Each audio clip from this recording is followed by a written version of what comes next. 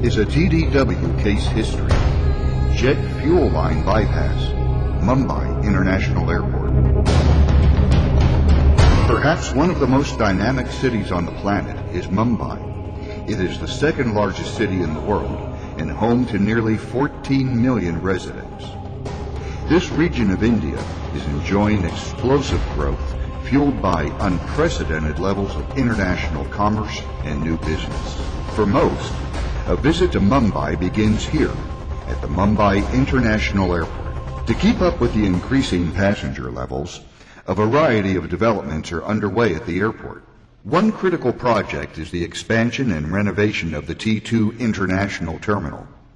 However, the upgrade could not begin until 156 meters of jet fuel piping, unseen below the T2 terminal, was relocated. The customer made it clear: relocate the jet fuel line. Never interrupt the product flow or the daily jet fuel sales worth 140 million rupees each day. This project needed a TDW solution. TDW India was contracted to provide the hot tapping and line intervention services for the jet fuel line relocation project. Work began at the southwest end of the existing fuel line. This location is called Tie-in Point 2. Here you can see the stopple fittings being welded onto the line by TDW welders. The work they are performing is called in-service welding because the pipeline is live. That means jet fuel is flowing through the pipeline even as the TDW welders are working. And remember, jet fuel has a flash point of only 38 degrees centigrade.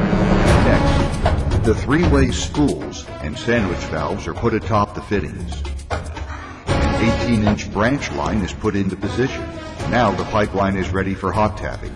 Once the tapping is completed, jet fuel flow through the bypass is established.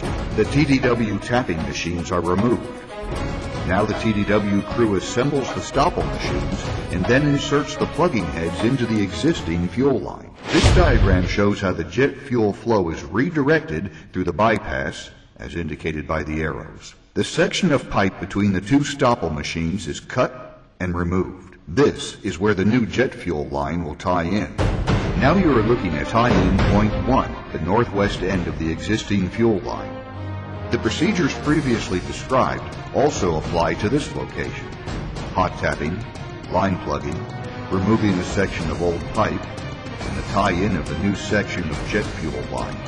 Finally, the project concludes by withdrawing the plugging heads and starting the flow of jet fuel through the new 156-meter line. TDW India safely and successfully completed this critical work in 60 days, and the supply of jet fuel was never interrupted during this project. For the Mumbai airport, there was no other option than perfection. For this project, there was no other choice than TDW India. Visit the TDW website to see more examples of projects performed by TDW India and TDW Service.